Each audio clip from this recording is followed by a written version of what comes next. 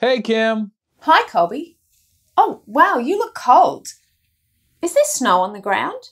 Yeah, we got 5 inches of snow yesterday. Shame you're not here in Australia with me. It's summer here. Seriously? But you guys, you're only 18 hours ahead. Oh, no. Well, I guess thanks to industrialisation, climate change is moving faster than we thought. Ah, hemisphere humor. Never gets old. Hi, I'm Kim Lochner. And I'm Colby Burnett. We're introducing Unit 5, Industrialization, 1750 to 1914. Political transformations shook the world in the long 19th century, ushering in new ideas about sovereignty and the rights of citizens.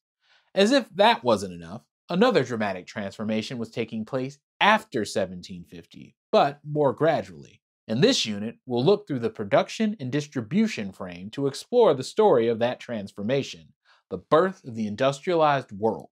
Political revolutions changed who was allowed to participate in government, but the Industrial Revolution changed everything about how humans lived and worked.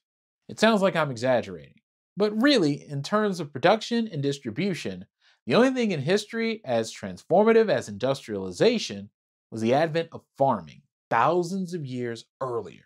Most people living before industrialisation did many things just like their ancestors had. The majority were farmers or herders.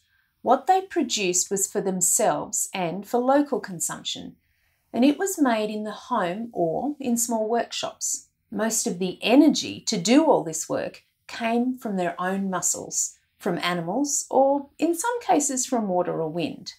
The Industrial Revolution changed all of this, pretty quickly in some places and slowly in others. It began with the discovery of how to use fossil fuels like coal and later oil to power machines to do work. Industrialisation allowed humans to produce more goods and to transport them faster than ever before, with factories, steamships, and railroads. Shifts in how the economy distributed wealth within and between different communities were already underway. And these new systems of production sped up those changes. Wealth was now concentrated in the hands of a few business leaders in industrial nations. In those nations, people moved from rural regions to cities in search of factory work as wage labourers. The model of an extended family living in the same large village broke down and was replaced by a nuclear family in a small apartment. While parents worked all day, schools emerged to train children to become workers. In this unit, we focus on the diverse impacts of industrialisation from 1750 to 1914. We investigate, how did industrialisation transform societies around the world? How did it change the way people worked, lived, and learned in the long 19th century? How did people react to these changes? How did all these changes contribute to creating the world we live in today? One way to take on these questions is with data. Of course, we don't have all the numerical data for this era, but we can combine the pieces we do have to get a picture of how things were changing. For example, countries that were industrialised could now make stuff quicker and cheaper than countries that weren't.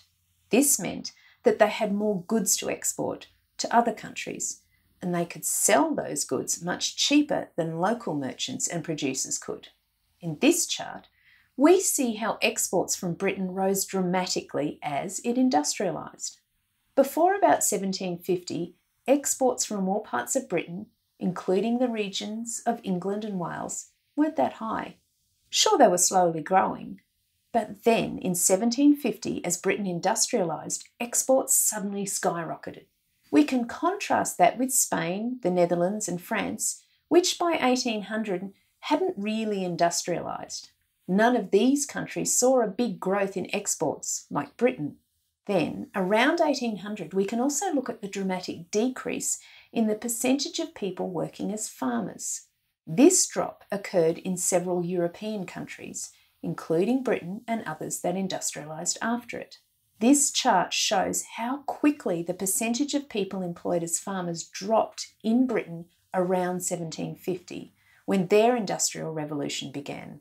We can see the same change happening a little later in the Netherlands, Italy and France as they industrialised.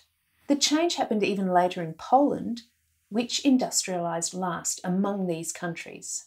Finally, we can look at the growth of CO2 emissions from 1750 on. These emissions came mostly from factories and other industrial sources. This map shows that emissions rose first in Western and Central Europe, especially in Britain, but it started slowly. Even in Britain, industrialisation was still quite limited between 1750 and 1800 compared to later decades. Then it began to rise more rapidly, and other parts of Europe and the United States began to industrialise. Other regions followed more gradually. The rapid industrialization of countries like Britain was made possible by free labor and cheap labor, as well as colonial resources. In colonies abroad, it was the exploitation of resources and enslaved workers. At home, it was the exploitation of wage laborers. Industrialization turned more and more women, men, and children into wage laborers. They worked in factories, farms, or offices for a weekly or hourly wage.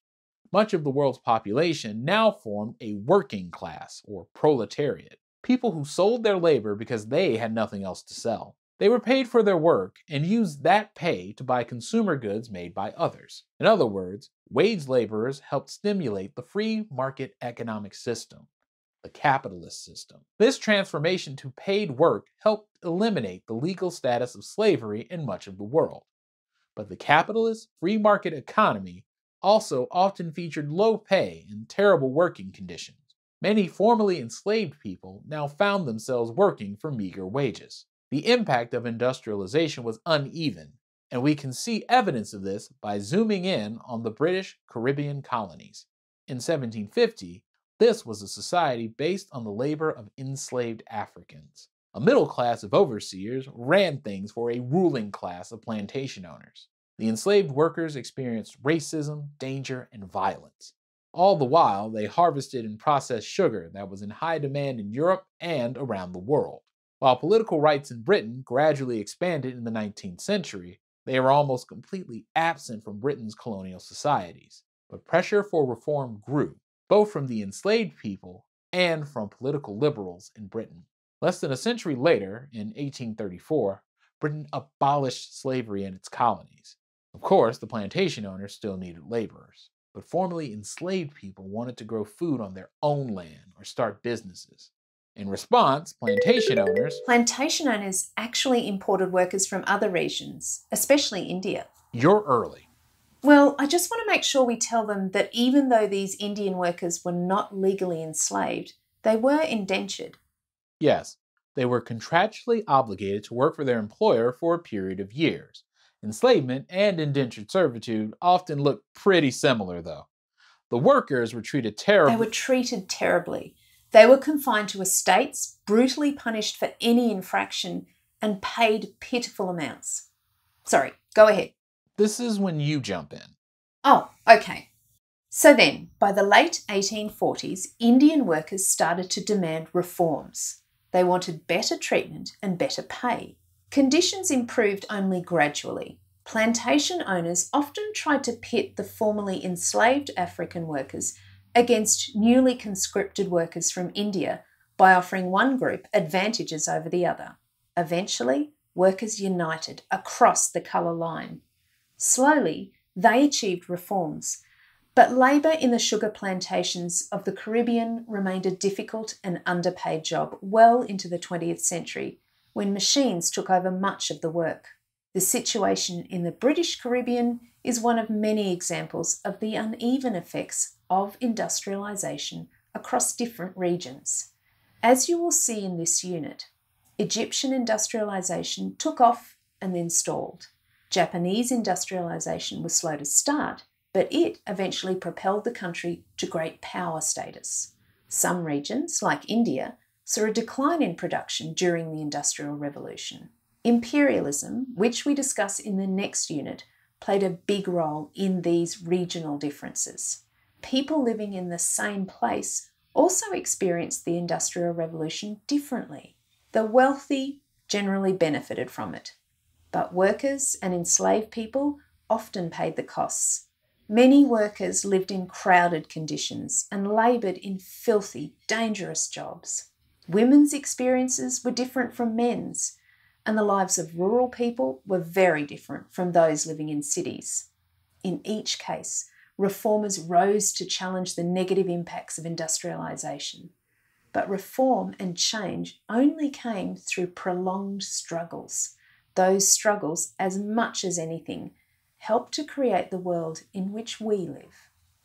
So, modern humans have existed for over 200,000 years. Agricultural societies have been around for more than 12,000, but every aspect of modern life was sprung from a change in production and distribution only 2.5 centuries ago? It's like one of those makeover shows where the ugly duckling becomes a swan. Ah, but in this unit, we'll ask, is a swan better than a duckling? Actually, they're both delicious. What? I'm kidding. Lord.